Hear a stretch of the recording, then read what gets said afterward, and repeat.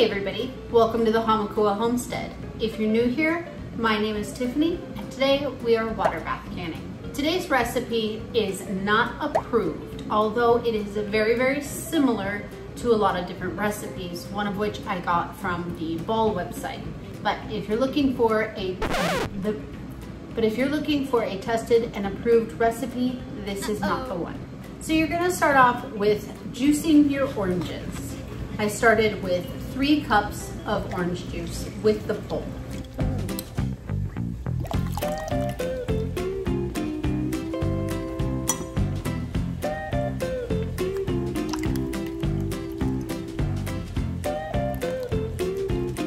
Go ahead and put your orange juice into a pot along with 2 cups of water.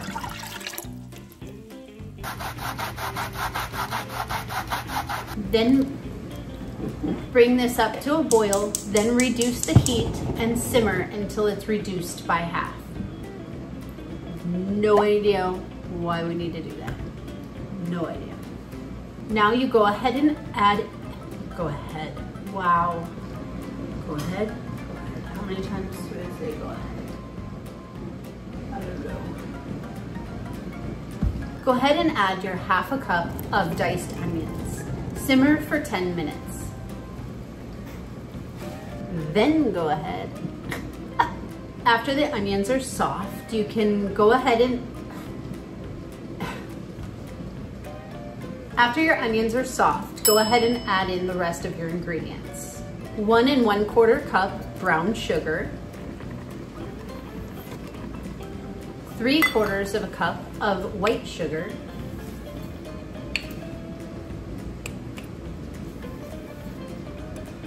1/3 of a cup of honey,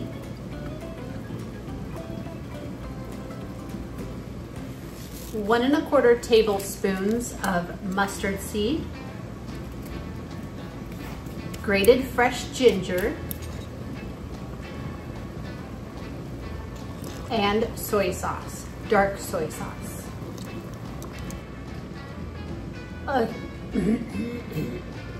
A heaping 1/4 tablespoon black pepper,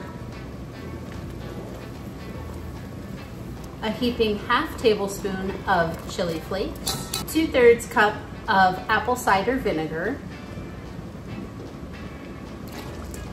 and a heaping ½ teaspoon of Chinese 5 spice.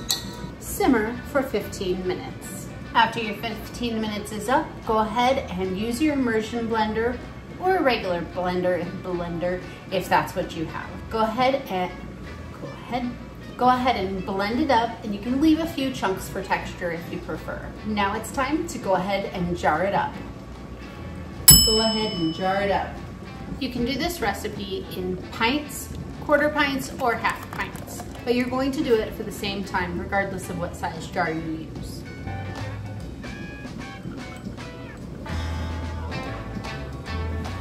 Fill up each of your jars to a 1/4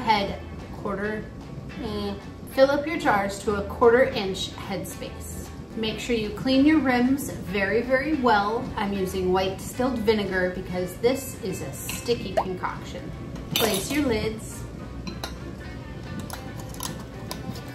and your rings fingertip tight. Go ahead and place these in, every sentence I say go ahead. Place these in your water bath canner.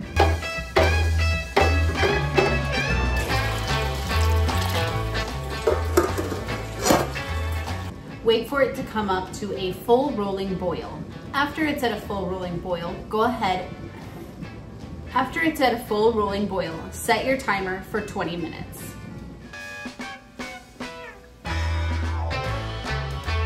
And now you're all set. You have your jars of spicy orange marinade.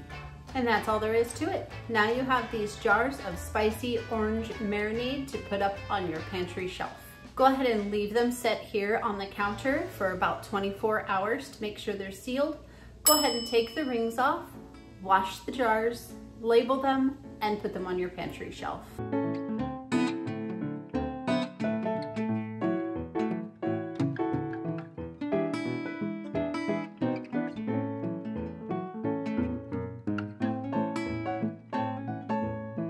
Thank you so much for joining me today on the Hamakua Homestead. I'll see you again soon. Just kidding. I think I'm gonna bring you back and we'll do a taste test and we'll show you how to use it. How about that?